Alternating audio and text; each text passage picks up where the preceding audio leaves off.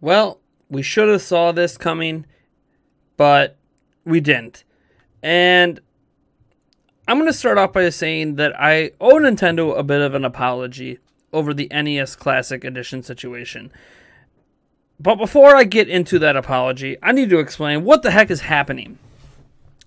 So, the Wall Street Journal, yes, that Wall Street Journal, the one that got a lot of flack for how it went after PewDiePie and blah, blah, blah, blah, blah, has put up a new report. And the report deals with the Nintendo Switch, in particular, how Nintendo has issues dealing with their suppliers. So here's how the story goes. I'm just going to read it verbatim, and then we'll get into the specifics and what this actually means.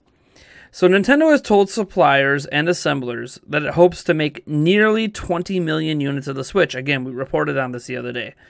Of the Nintendo Switch device in the year ending March 2018. People involved in the discussion said, though the company's official sales target for the year is 10 million, strong demand suggests it could sell many more, if it can make them.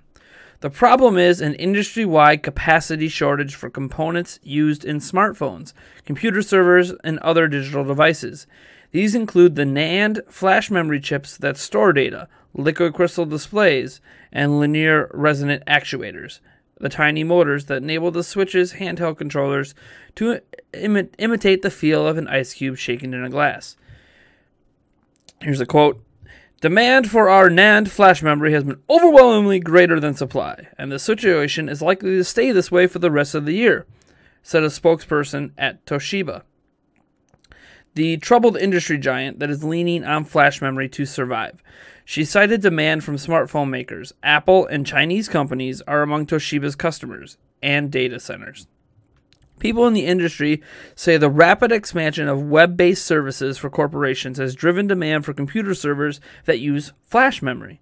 Continued demand for Apple's iPhone 7 and a 10th anniversary model of the iPhone expected later this year, also keeping parts makers at full capacity, helping power Japan's economy to its longest growth streak since 2006. Nintendo and Apple representatives declined to comment on supply chain issues. Analysts say that rivals for the sought-after parts can offer better terms than Nintendo. Makers of data center servers tend to use newer and higher-margin components, while smartphone makers use larger orders than Nintendo. If Nintendo increased spending significantly to secure more parts, they would risk driving the Switch's production costs above the $299 retail price. President Tatsumi Kimishima has said he doesn't want to sell the Switch at a loss. So this report was put up by a well-known journalist who follows a lot of stuff in Japan, Takahashi Machizuki. We've covered some of his stuff at Nintendo Prime before. We haven't talked about him specifically, but he has got a fairly decent track record. Obviously, the big thing that knock against him was his report about Nintendo talking to Netflix about a live-action show for Zelda. Again, he never said it was happening. He just said that talks happened. So that story kind of grew legs of its own. But getting back into the meat of this grand story about the Switch and Apple and having issues with supply chains. First, to my apology. Nintendo stated privately to, well, it wasn't that privately, but they stated to investors that the reason they stopped making the Nintendo Classic Edition was due to issues in manufacturing. And most of us just took that for granted. It was just Nintendo not wanting to make it anymore, right? Like, who likes money? They weren't making enough on it, so just stop making it. Well, it turns out that the Nintendo Classic Edition uses NAND flash memory inside its system. So if it is using it and the Switch is using it, and Nintendo's trying to make the Switch supply, meet demand, it makes sense that they're going to have to shut down another system that uses NAND flash memory. And in this case, that is the Nintendo Classic Edition. So the Nintendo Classic Edition was essentially competing against the Switch for assemblers and suppliers. Now, some people might be like, oh, why don't they just make more of them, or shrink down how much memory is in the Switch? Well, here's the thing. The fight isn't over the chips, like how many, how big the chip is, or the type of chip it is. The fight is over the assembly line itself. It turns out that several companies in China and Apple and some data centers right now pay significantly more, either for higher end chips or for just larger orders, to own the assembly lines. Nintendo gets their NAND flash from the same companies as Apple and these Chinese companies and data centers. So because of this, Nintendo is actually directly competing with those companies for time at the assembly line. So let's say, this is a small scale example. Let's say there's 8 assembly lines, and Apple put in an order for, let's say, 500 million of their 10th anniversary iPhones, which, maybe they have. And they need to have that order done by, let's just be conservative and say August, so they can start, building the phones and putting all the parts together and then have it released in November. So they do this, right? Well, Nintendo has an order for 20 million. Let's say they're trying to hit that 20 million this year. So Nintendo has an order for 20 million due by the end of March 18. Well, there's this giant $500 million order versus the $20 million order. Which order do you think is going to get priority? It's going to be the 500 million because the company is being paid significantly more money to produce those 500 million than the 20 million. And now we're not talking about per chip. Obviously, Apple's getting a discount per chip for ordering 500 million. But because that purchase order is so huge, the company has to prioritize that because they don't want to lose that purchase order in the future. So they are going to prioritize Apple to own all those assembly lines so they can push it out. Now, will Nintendo hit their 20 million? Maybe by the end of March 2018. Just not during 2017. It'll be after they serve Apple, right? And if Apple sells out of all their phones, they're going to have another purchase order come in, and another, and another, and another. And on it goes, where Nintendo keeps getting lower priority on the assembly lines for this particular flash memory. And this doesn't include the companies in China. So let's say Nintendo had one of those assembly lines. One of the 8 were making Nintendo Switch units. Well, this big order comes in from Apple. They take away that assembly line for a few months. Now, what's Nintendo going to do? And it's not as if Nintendo has a lot of options, right? Like the number one thing would be go find another major NAND flash memory manufacturer. Well, based on the research I was able to do, Google, there isn't a bigger NAND flash memory manufacturer than Toshiba. So because they all this is the reason that Apple and all these Chinese companies and Nintendo get it all from this company. There isn't a company that can come close to the production levels. So again, this isn't about how big the memory is. It's just about having the assembly line available to make the memory for the Switch.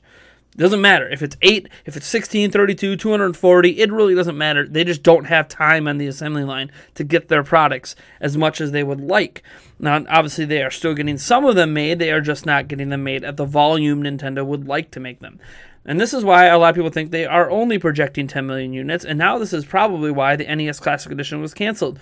Because instead of wasting some of that time in the assembly line for making NES Classic chips, they can focus on the Switch and try to get as many Switch units out as they possibly can manufacture. So again, a lot of people that thought maybe the Nintendo Switch and maybe the NES Classic itself had on purpose supply constraints from Nintendo to try to drive up interest. It turns out, no. Nintendo just literally cannot get enough physical pieces of the NAND flash memory to make the units. And it goes beyond this. They mentioned the liquid crystal displays. So it turns out that Apple, specifically Apple, and Nintendo get their liquid crystal displays, their LCDs, from the same company. Now, they are not the same type of LCDs. We know that Apple has a higher end LCD on their phones than Nintendo has, especially at the 720p. But reality is that they are still fighting for time at the assembly line to get more of these liquid crystal displays. And that's tough when you're competing up against such large purchase orders as Apple throws in. Now, we don't know exactly where the linear resonant actuators come from, but it's probably running into a similar problem where it's at a manufacturing plant that gets large purchase orders from other companies for similar Rumble-like devices. So at the end of the day, what we end up with is that Nintendo is in a battle with Apple and all these other various major Chinese companies and even some of the data center companies to try to get time on the assembly line to get their parts made. This is hard.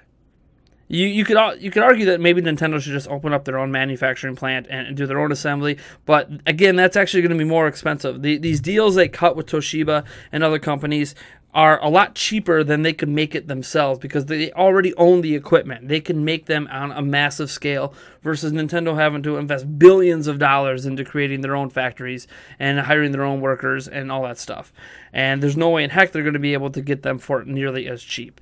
I mean, it would be like Microsoft trying to build a factory in the United States to build Xboxes when they get a much better deal just, hiring out people in China or in Taiwan or even in Japan. So at the end of the day, Nintendo is stuck right now. We have to be much more understanding of the situation Nintendo deals with. And this is something Nintendo's never going to talk about publicly. They're not going to come out and be like, look, the reason there's not enough Switch units out, the reason we can't make enough is because Toshiba can't make us enough NAND flash memory, or this company can't make us enough of the displays we want, or this other company can't make enough of the linear resonant actuators. Because all people are going to say is like, well, how come Apple doesn't have this problem? How come Samsung doesn't have this problem? And the reality is that Nintendo doesn't want to start comparing themselves to these companies that sell hundreds of millions of smart devices versus Nintendo, who's just trying to get out, 20 million units in a year versus companies that sell significantly more. It's just not a comparison you want Nintendo to get into and start making public hubbub over how their device deserves more manufacturing time than the device that hundreds of millions of people use. Especially now that Nintendo releases games on those devices. So Nintendo actually profits from having those devices on the market. So at the end of the day, Nintendo is just stuck. Period. There isn't much they can do. The only way they're going to get more manufacturing time is to pay more money per unit to convince these companies it is worth Nintendo having some priority on those manufacturing lines. And if that happens, as the article states, Nintendo would end up increasing the cost of the device past the $299 price point. And since Nintendo does not want to lose money per unit sold, they promised investors that wouldn't happen. That would mean that they would have to raise the price of the Nintendo Switch to support such a change.